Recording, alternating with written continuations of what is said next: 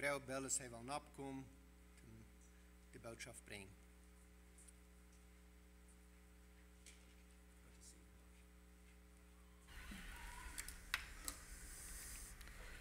Goedemorgen ons allen. Ik freue mich hier te zijn, waar wat meer mensen kan te leren. En hier wat boodschappen brengen. Ik freue mich voor het laatste lied. Dat ze een halleluja zingen. En nou wat we nou ver wat kijken kan, ik wil ons van jou overs, ik wil van de hemel reden. En wanneer dat niet wat irgendwie moet geven, dan zit me dat schwierig met je. En dan lijkt veel je dus om wat pijlen aan te geven. Dit is een boodschap, dat is een goede boodschap. Dat is geen twijfel aan dit wat onderin. En zo is een leider zingen, waar de heerlijkheid ons, waar Jezus als hem grof opgestonden en we zingen halleluja daartoe. Maar dat leidt het eigenlijk niet toe wat we wirklich ons vrijen doen. Ik wil je dat vertellen van ons oors toe wat we ons vrijen doen. De Bibel zegt niet zeer veel, maar je hebt ons een kleine plekje, je hebt ons aan den Himmel nemen. En zo ik wil ons proeven, dus even gaan ons een beetje mooi maken met deze boodschap van jou. En zo ik wil aan den Himmel reden. Van de 1 Korinther 13, vers 13 zegt, deze wat nu blijven, ons geloven, hoopning en leven. Deze drie, over de raadse van deze als leven. Zo, wanneer hij redt hier van de leven, dat is waar we vandaag bij leven. Dat is voor ons vandaag, dit wichtigste is, en ik stem me ermee toe. Den geloven is wat Jezus gedaan heeft om Christus. Hij is van Christus gestorven, en dat is wat hij terug opgestaan. Halleluja. En dat is ons geloven, dat leven we aan. En zo, de leven is vandaag, over de hoopning is wat we in de toekomst aankijken worden. Lied, want we de hoopning niet gaan, we worden verzuren. So, we moeten dit hoopning hebben. Wat ik hoop ik kan doen, is ik kan je den blik een kleine beetje klarer wijzen, dat wanneer we hier in trouble zijn, we kan zijn dat we zijn verzorgd, dat we zijn aanmoedig, dat er is irgendwas damit geworden in ons leven, dat we ons meer slecht voelen, dat is die hoopning, wo we nog aan kijken doen, en dat is ons ziel. Lied, want we niet worden ziel gaan in ons geloven, we worden verzorgen in ons geloven. We ons leven is niet alle dagen zeer schön het leven, stemmt dat niet.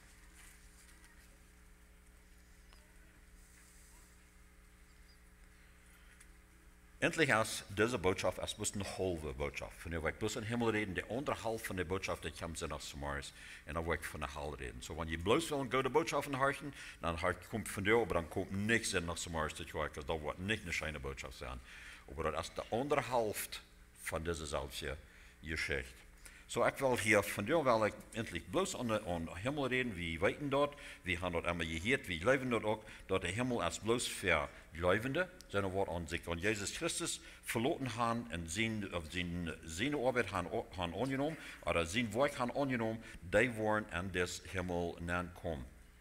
In Apostelgeschichte 4, Vers 12 sagt er, und du hast auch an das keine Beradung, wills uns Menschen aus unter dem Himmel das kein Namen gegeben, durch den wir kann seilig werden. Das ist bloß durch Jesus Christus. Und so als Bruder Norman, die los 1. Thessalonicher 4, Vers 8 bis 11, laat mir den noch einmal ein klein bisschen lesen und dann noch einmal in ein bisschen Uitlegung haben an des Tages. 1. Thessalonicher 4, Vers 8 sagt, aber wills wir zum Tag gehören, weil wir klar denken en geloven en leven als een brastschild dragen en hoopning op onze zeiligheid als een schutzhelm. So wie willen een schutzhelm, hebben we hier motorcycle voor? Geef maar gewoon op. Wie leg je een motorcycle voor? Bruk je een casco? Dit is een casco, bro. Dat is wat het is. Ons geloven, zegt het hier. Oder die Hoffnung auf die Seiligkeit als unseren Schutzhelm. Und so, dass wir uns nicht vor den Kopf stehen.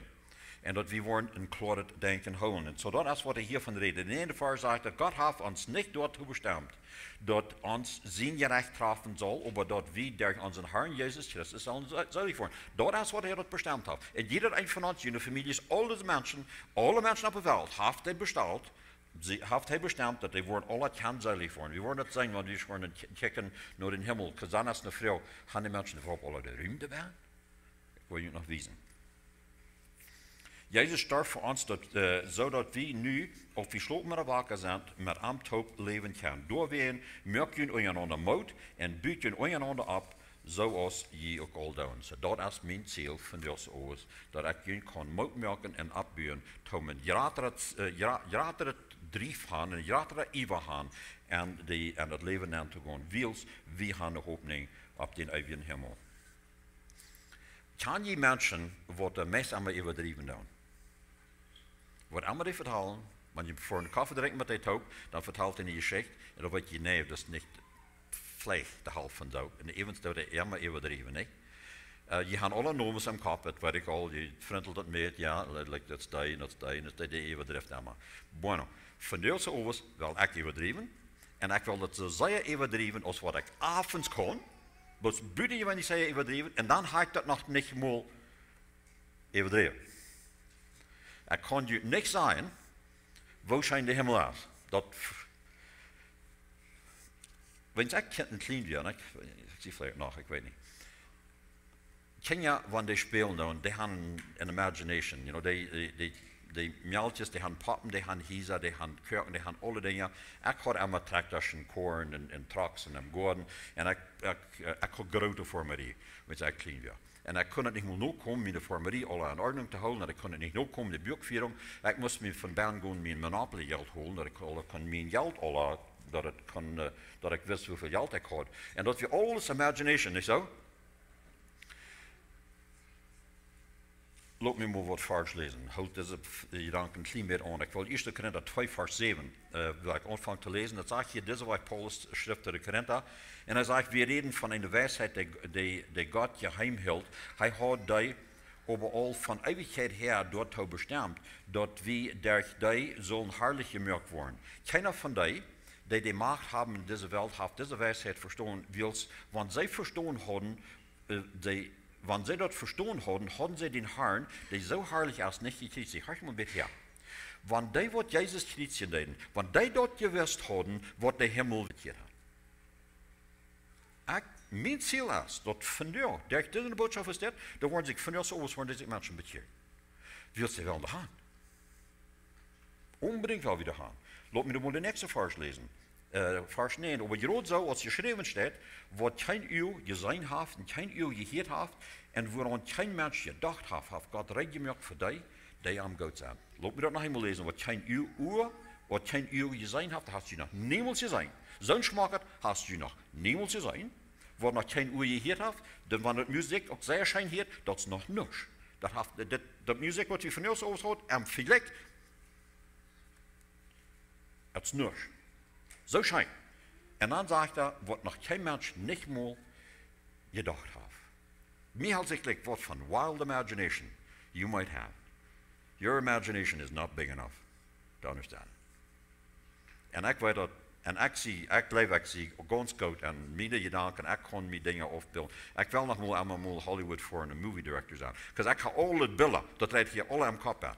Ik weet wat het loten wat kan, maar dit kan ik niet. Zo breed, zo wild als mijn gedanken nog niet. Dat is wat ik hier zei. Hij zegt wieder, ons God heeft dat weten loten durch zijn geest, den hij ons gegeven heeft, wils de geest forscht alles nou, sogar God zijn diepste geheimnissen. En zo hier willen we ons proeven een kleine blik van te merken. En ik weet dat ik word het proeven zo zeer groot merken als wat ik dat af kan, en dat is nog niet wat het werkelijkheid is. Dat wordt nog meer en gerader zijn als wat ik eruit leggen kan. Wanneer we van de reden doen, wanneer we gestorven is, en Christus gestorven is, we brücken die Werde erst om Himmel gefahren. En wat meint we met een Himmel? Wanneer sterretjes, wo zijn die? Die zijn im Himmel. Wolken, die zijn im Himmel. Die regenboog's, die zijn im Himmel. En alles, wat meinst du met Himmel? En zo, dat woord Himmel is een zeer breite Meinung, wat dat heeft. En zo, we reden van het om Himmel gefahren, maar we weten niet werkelijk hoe dat is. Niet? So, dat is daar irgendwo.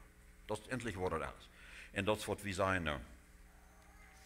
En tweede, we lezen dat Jezus, wenn hij omkreets weer, die onder meer wat erboven weer, Jezus zegt aan vandaar worst u met mij in paradies zijn. Wat meint dat paradies? Dat wordt vaak gezegd, dat is die Gordon Eiden, wo Adam en Eva, die waren in paradies. En dat is de Gordon Eiden. Da wordt je weet niet wat het gezegd, wanneer dat studeren dat in de Jiddische spraak, dat is een garden, een zeer smakker garden, waar er veel vrucht is. Dat is wat in paradies is, een zeer schijne stad. Wie meestens, wie leven dat, want nu, de hemel wordt nog gebouwd. Jezus is wie een carpenter, wie een buurmeester. En die bouwt de vleien nog aan. Ik weet niet of die dan helemaal omburen heeft.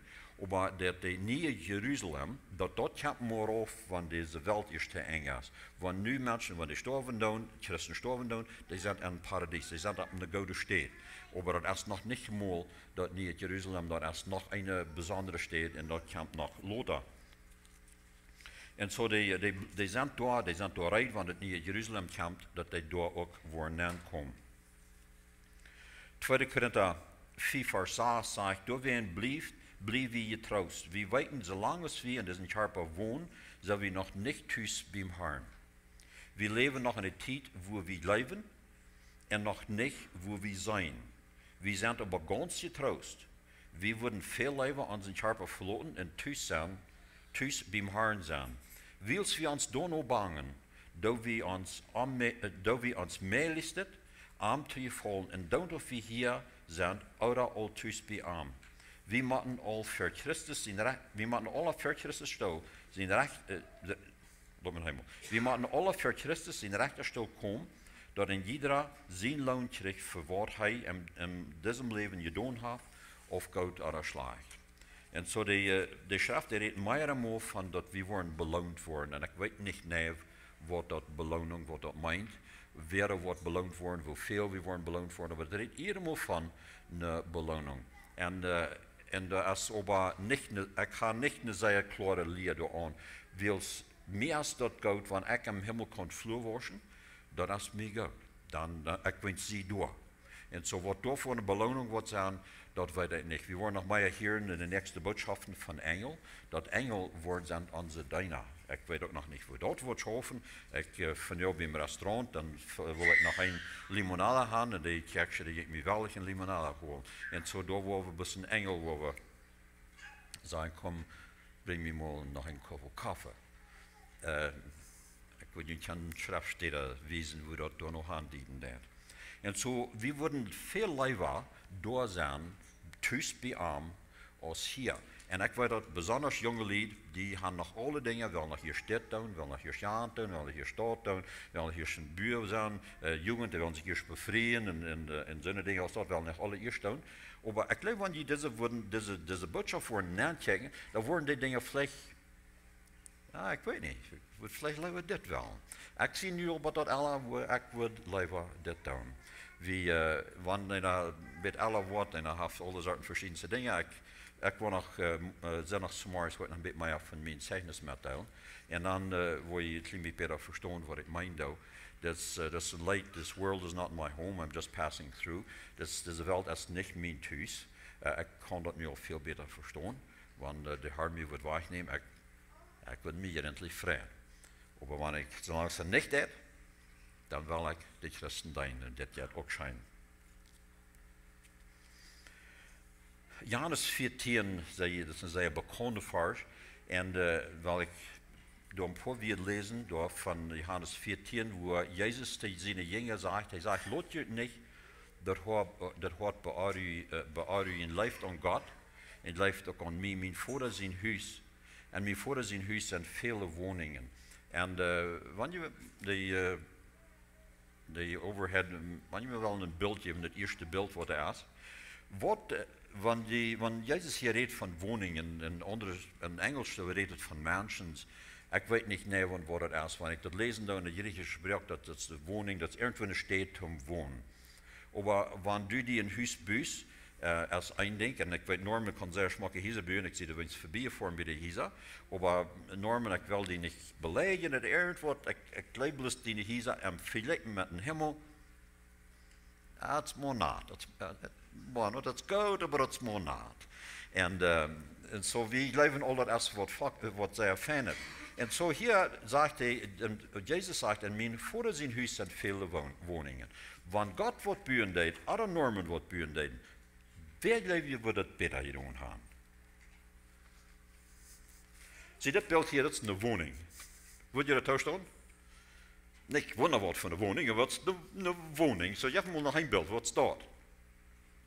Ah, dat is al best beter. Dat is al wat natuurlijk, niet? Wat wordt het zijn? Wat voor een woning, want Jezus redt van, en met voor zijn huis zijn vele woningen, wordt het dan zo'n stad zijn? Ja, wie is nog een beeld? Ah, dat is al. Op Engels is het mansion, dat wordt al een mansion zijn. Jan onder dat weer een woning. En zo hier, bijvoorbeeld wordt het zijn, wat van model worden gehandeld, weet ik niet. Loop maar naar het andere beeld nog zijn. Ik weet niet of God berstalings opneemt. Maar dat heb ik me een beetje bestald, want ik weet niet, nee, of de mijn bestalings voor ons. Maar wat allemaal in mij af, ik leef op wat al goed zijn, niet zo? En zo hij redt hier van woningen. Ik wil hier een beetje weer lezen in de tweede vers in Johannes 14. Want dat niet zo wie waar ik je dat gezegd heb, ik ga gaan een stederij te maken. En wanneer ik ga gaan een stad voor jullie rijdt te maken, waar ik terechtkom en waar jullie door gaan nemen, dat jullie door worden zijn waar ik zie. En jullie weten waar ik ga gaan, jullie weten op die weg doorgaan. Leid, jullie weten die weg doorgaan. Of dat dan wordt zo'n gebied zijn, of zo'n woning zijn, dat kan ik niet werkelijk zijn. Dat is bloos mijn ene imagination. So, dat is zo weit als wat mijn verstand je niet kan. Ik kan niet zijn, waar dat kan een smakelijk huis zijn als dat. Aber Paulus zei dat wat nog niemals als een mens die niet meer aan de gedanken aan je komt, lied, dat wordt smakker zijn als dat. Ja, jij dat, wordt het dan geven, kan het dan geven dat het wordt smakker zijn als dat. Ik kan me het niet verstellen, maar wordt smakker zijn. Dat is nog geen mensen die niet gedanken aan je komen. En zo Jezus, je de haan, die merkt deze stederij, en waar hij verhaan wordt, wie kan er gaan komen en lied je weten den weg. Door Jezus Christus, die vergoten bloed, dan komen we naar deze stad. Zou wie dat weet? Nou, we dat niet weten. Dat is wat hij ons geven wil. Je hebt ons dat niet in de vrede. Want je in de Bijbel met gaan direct naar Openbaring 21. En Openbaring 21, dat schreef hij een kleine Maya in blik, een klein venstertje, wat God ons opmerkt. En de enige oorzaak, waarom hij ons dat opmerkt, wie zal je toch op een geloven leven, nee? Rekt ons dat niet toe, want Jezus ons wat verspraakt. Wie worden im Himmel dan komt, rekt dat niet toe. No, dat niet. Ons geloven is te zwak. Zo God heeft ons een klein beetje beeld gegeven, waar we kunnen nu kijken. En dat we kunnen ons dat verstellen, waar het door wordt zijn, en dat geeft ons moed.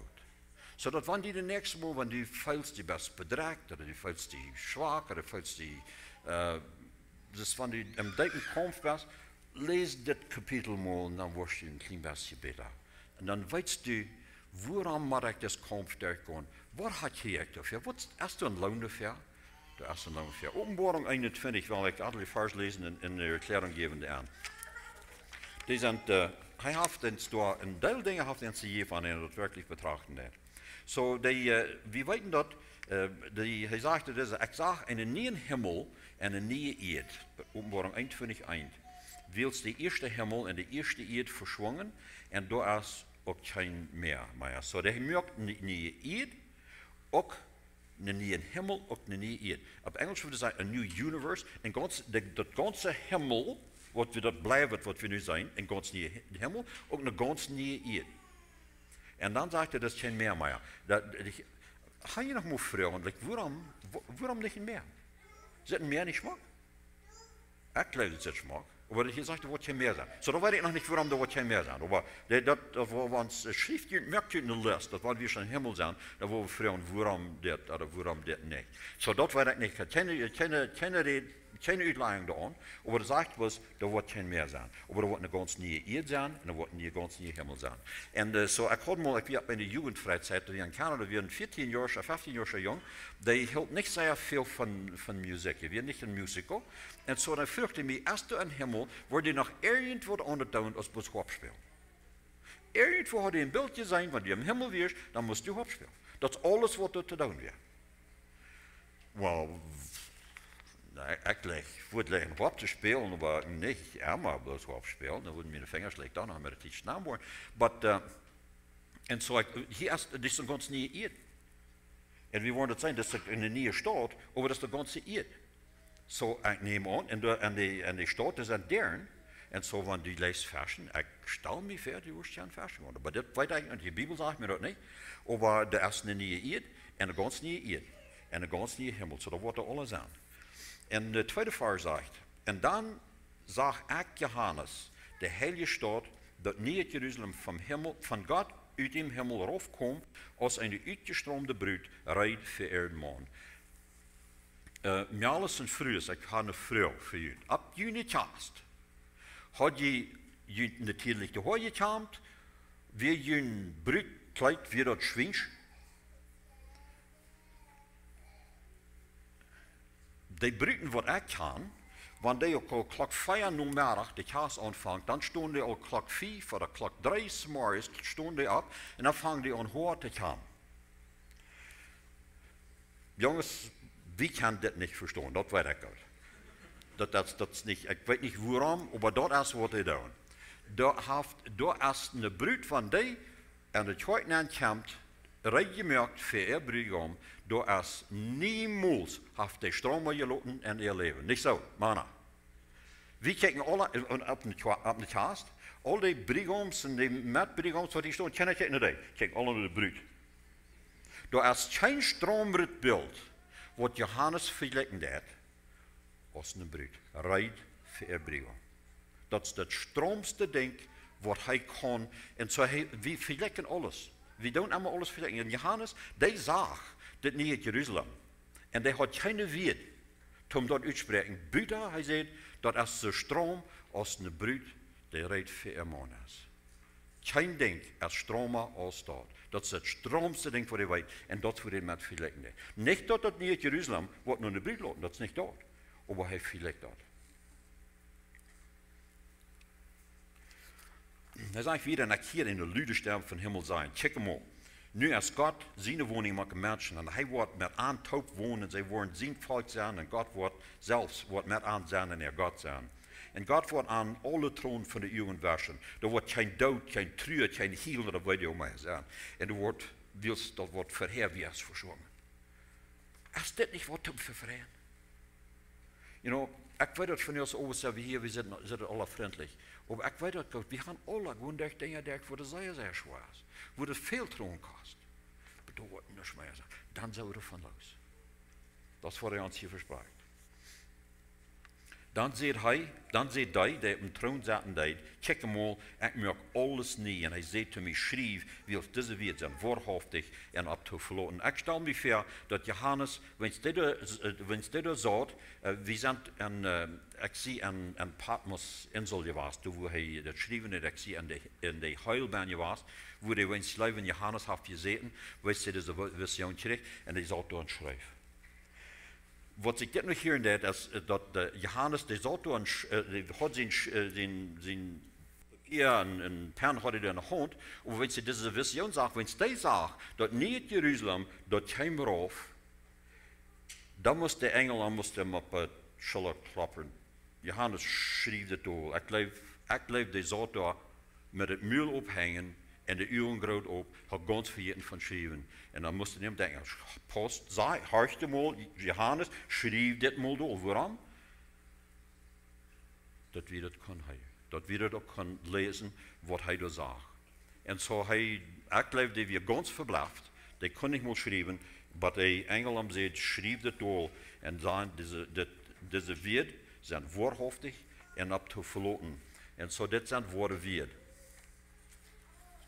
De nächste versen, waar we zijn nog met mij van reden, ik wil die bus lezen, wils die zijn hier krijg hier in het nächste. Het zegt, en hij zei te mij, dat is geworden, ik zie het aan, dat ogen, de opvang en de eng, door weer de durstig is, dem wo ik werkelijk en omsonst van de woorden uit het levensval te drinken geven.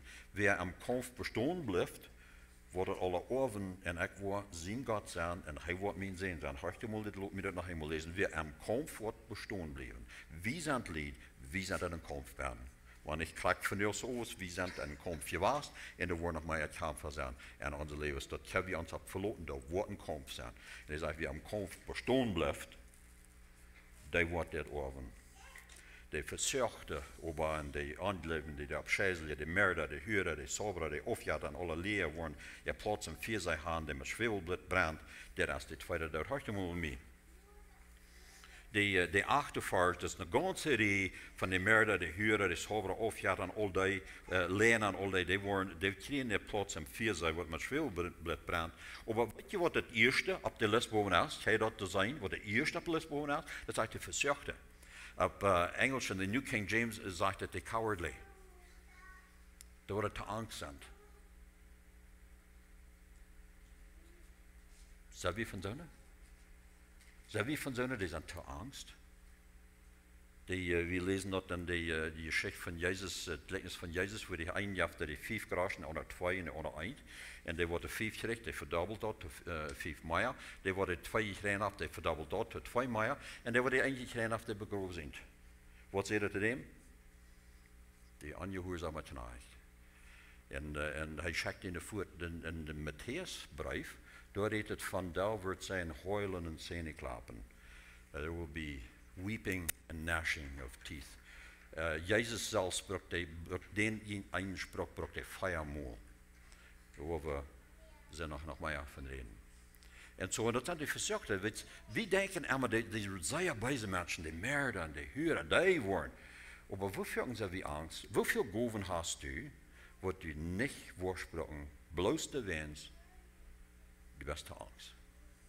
Weet je dat, wanneer een ram zat en spazieren, wanneer du veel met een kleine groep reden des allemaal, wanneer je niet meer goed te zijn hast en sagst wat damit. Ik geloof, we doen dat meest alle daarbij. En dan wanneer we voorbij voort, dan wordt even den gespaard. Voor de ene of de andere weg voorbij wordt even den gespaard. Weet je wat er passiert? Want wie even onder mensen spatten doen, de nächste denkt, want wie ze dat doen, we willen ons dat niet, we zijn te angst. Want dan wordt eerst in den krantsbaan zetten, die worden zeggen, weet je wat je daar allemaal ziet? En dan hebben we zeer angst voor, ik leef maandagelijk oorjaars vroeg. En zo, we zeer oppassen wat we zijn dan. We doen dingen anders dan wat we eenmaal gedaan hebben. En zodat we niet in die lucht komen waar we te angst zijn, irgendwo wat te doen, we zijn angst voor irgendwo wat zijn te ons. En dat we de angst zijn om verhoop te doen. We hebben weer in Openbaring 21 vers 9 lezen. En dan kwam een van de 7 engelen naar mij, die 7 komen voor de laatste 7 pleuren hadden reed te mij en zei, kom, ik word die bruid, dat lam zijn vrouw wezen. So dit waren bloos een gelijkenis, dat we niet werkelijk een vrouw, maar dat we wat zeer stromen. En hij droeg mij een geest weg op een grote hoevenborg op en wijst me de grote stad, dat heilige Jeruzalem, waar hij van God uit de hemel eraf kwam. So dit heilige Jeruzalem, dat kwam van hemel eraf op de nieuwe eerd nap. Dat we dag van God zijn herrlijkheid en der licht weer zo als in alle dierste, dagste jaspissteen.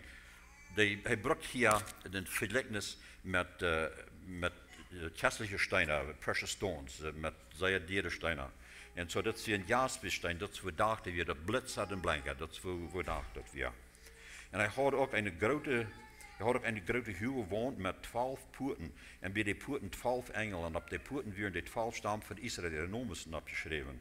Er waren 3 poorten aan de oostende zijde, 3 poorten aan de noordende zijde, 3 poorten aan de zuidende zijde en 3 aan de westende zijde.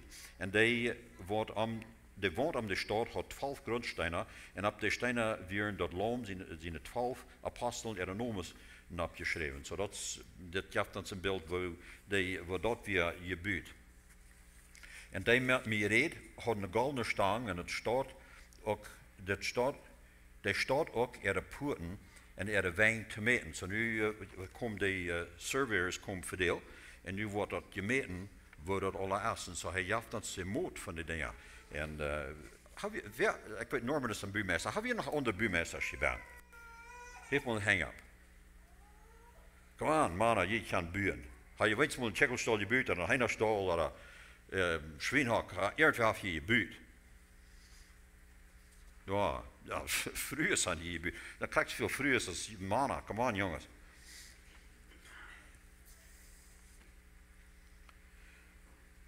En zo met mij reed, laat nog eenmaal lezen, had een gouden stang, die staat en ook de poorten en de wijn te meten. En die staat als aan vierkant uitgelegd. Die is zo breed als lang. Hij maakt de stad met de stang en die maakt 2400 kilometer. En die is zo breed als hoog als lang. Dat is een cube. Wijs me mal dat nächste beeld. Die 2500 kilometer. Dat is waar het uitzet. Want op Mexico, daar kan ganz Mexico naar. Dat is bloß eine Stadt. En dan is nog een deel overgebleven. Wie als in Mexico, daar zijn niet meer ganz 2 miljoen kvadratkilometer, 1.944.000 kvadratkilometer, dat is voor groot Mexico is. Dus de stad in Niet-Jeruzalem is 5.760 kvadratkilometer. Dat is wat de Bijbel zegt.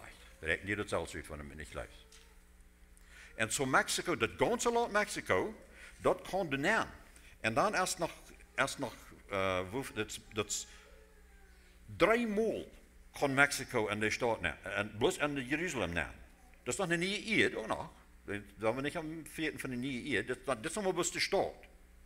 En zo Mexico kon de 3 maal kon de nemen. Want we worden aan de staatsnaam zaten, dan weer bloos 40% van de staats weer eeuwig gebleven. Anders weer alle staat zijn. Eén staat. Wie denkt wie aan wat de ruim zijn in de hemel voor allen. De meest krijgt ongeveer 7 biljoen 900 miljoen mensen wat nu op de aarde wonen. Wat er alles top gewoond hebben zijn van ongeveer 107 tot 110 biljoen mensen wat geleefd hebben, wat zo weet. Kan die doen aan? En zo dat is waarom ik wil weten, hoe groot is de stad? En wanneer ik me het uitrekenen, ik leg ze het rekenen. Wanneer ik me het uitrekenen doe, dan word ik aan, die kunnen aan. God wil dat alle zullen geraad worden. Want hij wil dat alle zullen geraad worden, wordt hij dan een stederheid aan voor die? Natuurlijk. Die heeft een stederheid. Die heeft een stederheid voor iedereen. Op deze ganze wereld geleefd hebben. Die worden er alle aan gaan. Dat is hoe groot het is. Zie, Bolivia is een land en Bolivia heeft maar 1.098.000 kvadratkilometer. Waar deze stad heeft 5, dat is maar doorschrijven, 5.760 kvadratkilometer. Normaal zit je hier, deze kolonie die we aangevangen met 10 kvadratkilometer. Oh, dat is de missie. Dat is een missie-kolonie.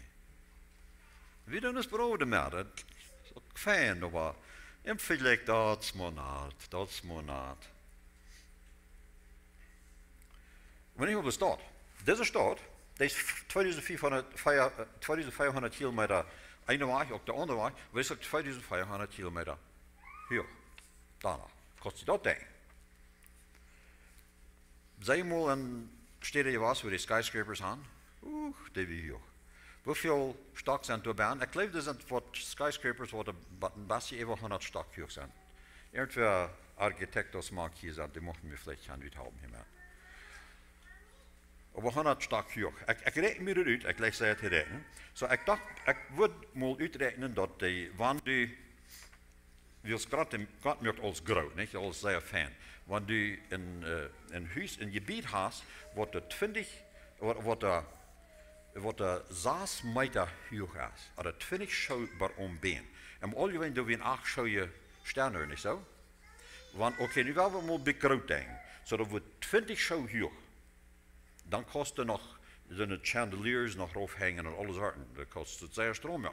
Want een 20 schouwen been hast, of 6 meter, hoeveel stok kan er na? Dat reken ik me uit. Want jeder stok 20 schouwhals, oder 6 meter, dan is die stad is hoog 400.000 stok hoog. Zo, dit steht waar ik me besteld heb.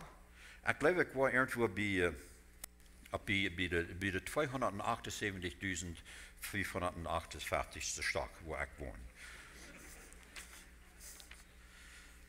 Oké, ik weet dit al niet, maar dat maakt het me een beetje. Maar ik probeer ons hier wat in beeld te maken.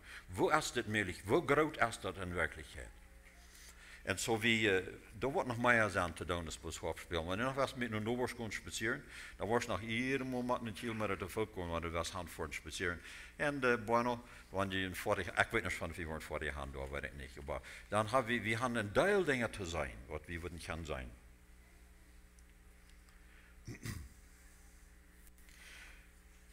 Wieder sagt in de 17e vers, dan mag hij de wijn, maat hij de wijn, die weer ongeveer 70 meter hoog. Dat is nu de mensenmoot die engel bracht. Dat is dan nog een evazating die leest. En deze evazating, dat $6 is van de wijn die weer 70 meter dik. Waarom wordt u een 70 meter hoge woont gaan, wanneer de stad 2400 kilometer hoog is? Ik kon dat niet opvassen. Ik geloof dat die woont die weer 70 meter dik. Van hier bij de Hänge der, dat zat niet meer als 20 meter. Zo van hier bij de Hänge der 3,5 mol zo wijd. Bij een jane kant in de gym zijn 70 meter. Dat is hoe dik de wand is. Maar dat is nog een oorzaak waarom. De stadswegen werden van jaspis gebouwd en de stad zelfs van echt goud, klaar als glas. Weet je wat die goud is? Ik zeg me dat van jou nog. Goldprijzen van jou zijn $58.300.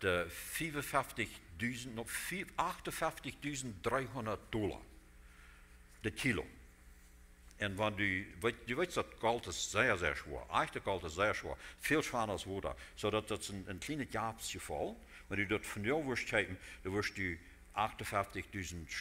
vertrouwen. En dat is van echte goud gemerkt. En zo wordt dat, hoeveel dat kosten dat, wat we dat voor in dollars weer rekenen, is niet gemol. Zoveel nullen hebben we niet dat we dat uitrekenen kunnen.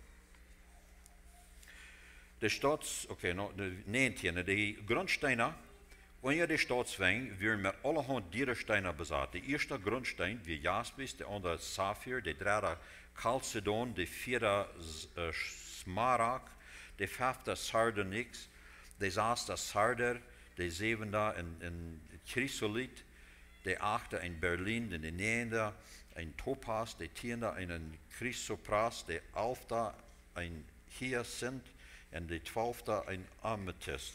Ik kan niet meer wat deze stenen zijn. Maar wanneer u dat in dictionary wordt opkijken, dat zijn alle dieren stenen. Wanneer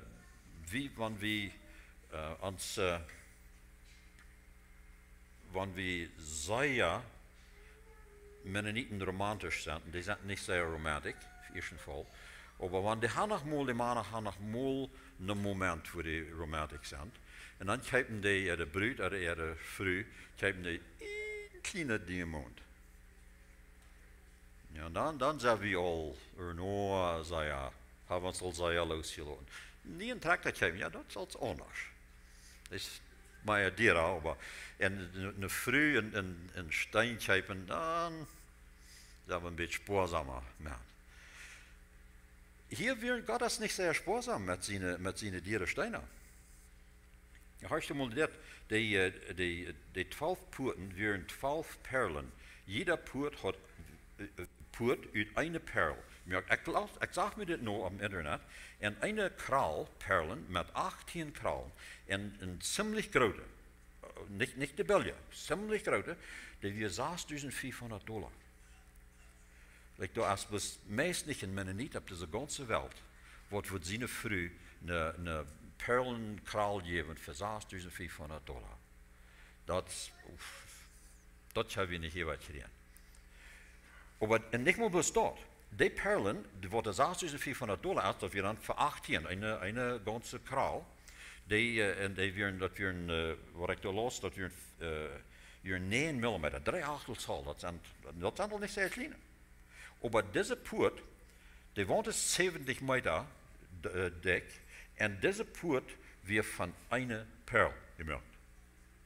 Die weer niet 10 mm, die weer 70 meter, dat weer eine Perl. Zo'n jafte niet op deze wereld. Dat is wat het in de Bijbel zegt. Dat is wat het wordt zijn. Zo dat wordt in antwoord wordt zijn zeer, zeer strong. Want deze kleine perlen Want die al $6.500 zijn voor een kraal. Hoeveel weer dat staat? En geld, dat veel nul hebben we wat we hier schrijven willen. Dat is veel groter dan.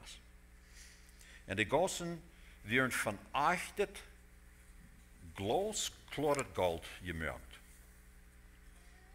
Of ik zag dat geen tempel ben, sagte wieder.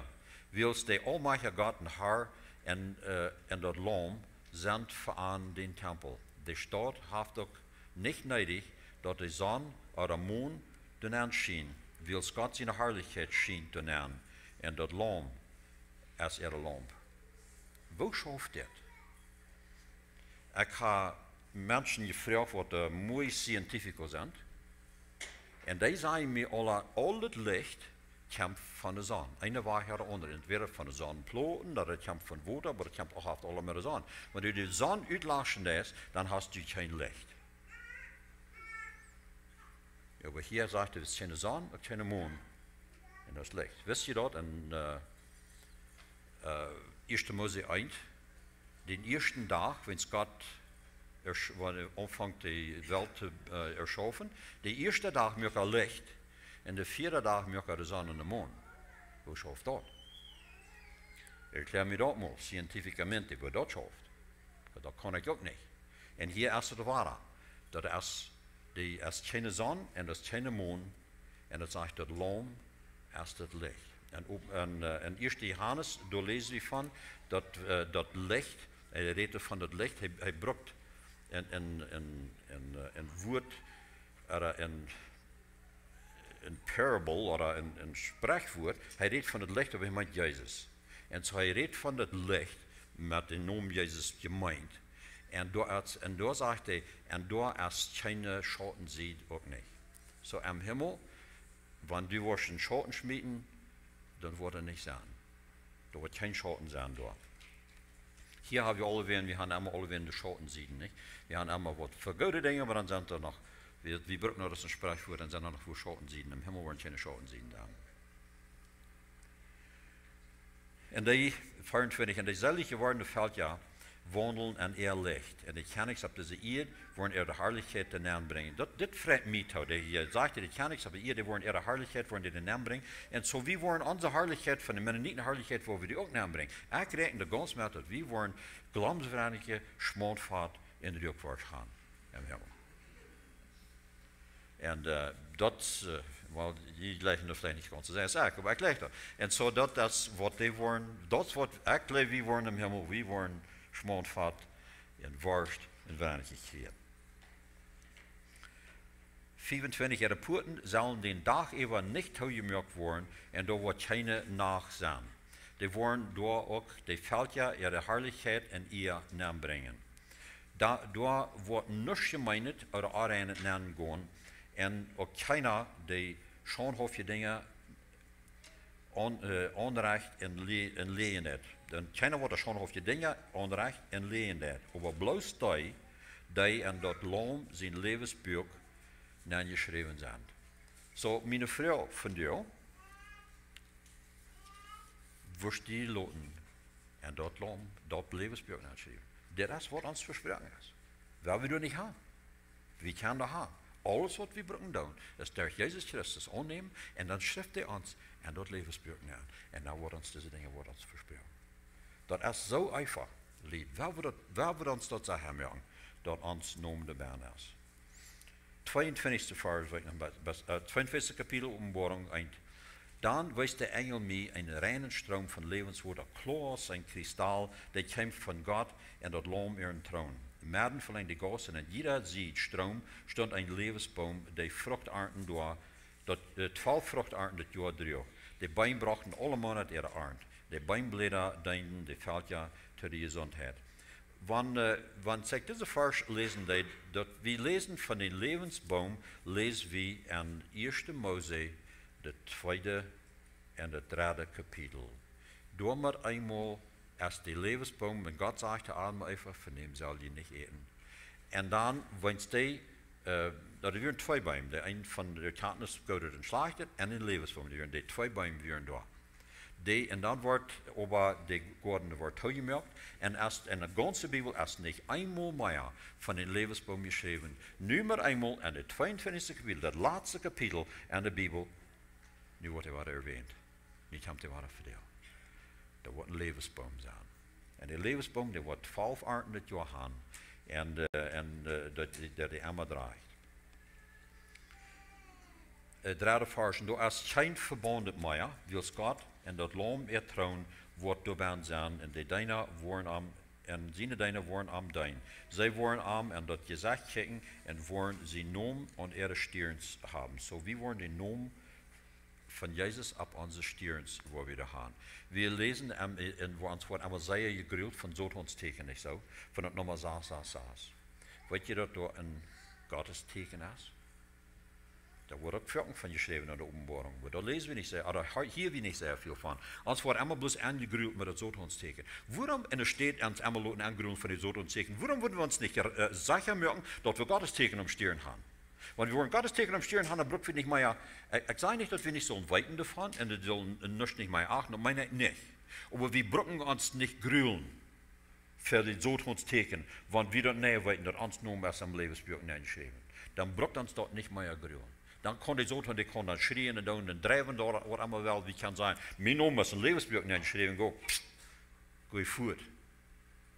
Ja, met die nummer, de 666, die hier proberen aan te grillen, dat leef ik die weer opgooien. Ik ga wat beter dan die. En dat gaan we doen. En er wordt geen nacht zijn. En er wordt ook niet onlopen, maar er is aanlicht veel. Wie God de Haar is voor licht. En zij worden van eeuwigheid tot eeuwigheid regeren. Dan zegt hij te mij, deze wereld zit waarhaftig erop te verloten. En de heilige profeten, God en haar, heeft zijn engel geschikt, zijn deiner te wijzen, wat nu bald passeren moet. Check hem al, ik kom bald. Zalig is die zich aan de profetische wereld en dit boek houdt.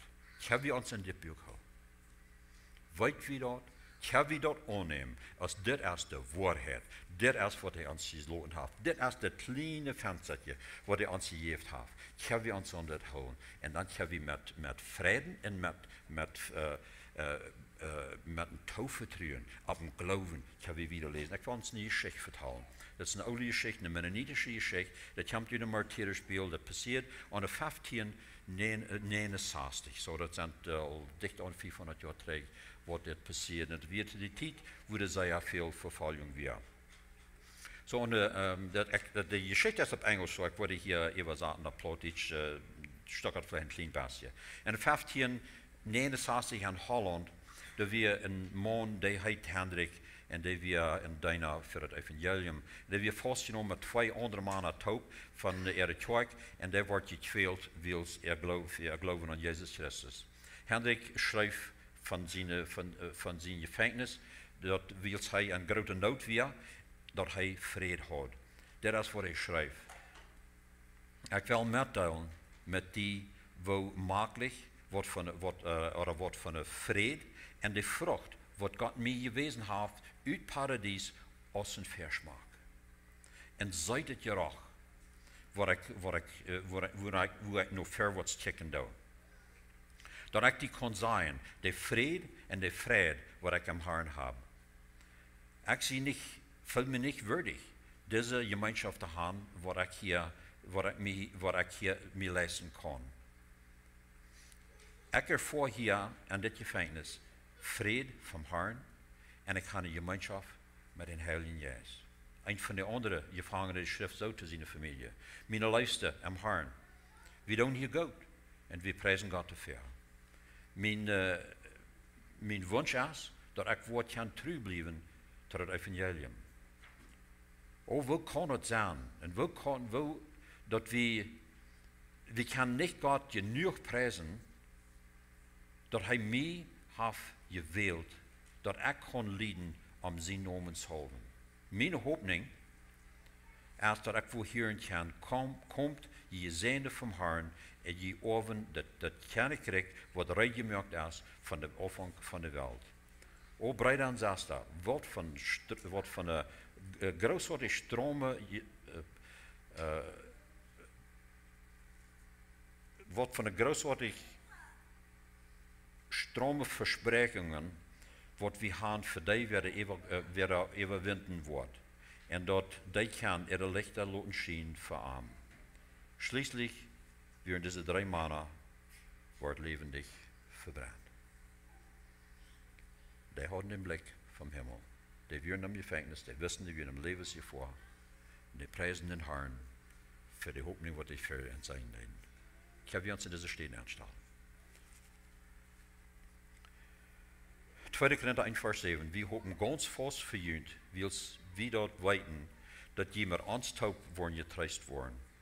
Krak so, als jemand ans taub geleden haben. Ich will noch einmal ein paar Wort von den Tags lesen, was wir erst lesen werden. Lass mich das noch einmal lesen. Er sagt, aber wie zum Tag hören, weil wir klar denken und glauben und leben, als uns Brastschild drohen und die Hoffnung auf unsere Seligkeit als einen Schutz haben. Gott hat uns nicht dazu bestimmt, dass uns sein Gerecht treffen soll, aber dass wir durch unseren Herrn Jesus Christus selig worden. Jesus starb für uns, so dass wir nu, auf wie schlopen oder wakker sind, mit am Taub leben können. Da werden merkt und einander Mut und büht einander ab, so was sie auch tun. Das ist mein Wunsch und Gebet, dass ich jünd abbühen, dass wir die Hoffnung folgen und dass wir vorwärts gehen. Und wenn das Leben nicht einmal leicht ist, aber wir haben die Hoffnung erst für uns. Die kommt da und ab dort wird erst abzuverloten. Wir wollen noch beten. Vor dem Himmel, wir sind die Dank für alles, was du da ist. Und wir sind die Dank für den kleinen Blick, was du uns gegeben hast, was in den Himmel, der schöne Himmel wird sein. Und so haben wir verloten sie ab, dass dein Wort ist wahr, das ist treu, und dass wir wollen da kommen, wenn wir wollen nicht wollen uns fürchten, wenn wir wollen an die holen. Und so haben wir wollen so sein, was wir überwinden sollen. Wir sind von denen, was an den Kampf durchholen wollen. Und so diese Hoffnung, die fehlt uns, Herr, und wir freuen uns zu tun, wir preisen dir, die uns gegeben hast, dass wir zurückgehen in diese Schriften, die wir hier haben, und dass wir uns dort Mut holen, wenn uns der Mut fehlt. So, Herr, wir danken dir, wir preisen dir, wo du da reinwirken lässt für uns, und wir lernen den Tag, wo wir wollen mit dir taub sein, und das schöne, das neue Jerusalem, und den neuen Himmel, und den neuen Erde. Wir danken dir dafür, in Jesus' Namen. Amen. Und noch ein Schlusslied haben.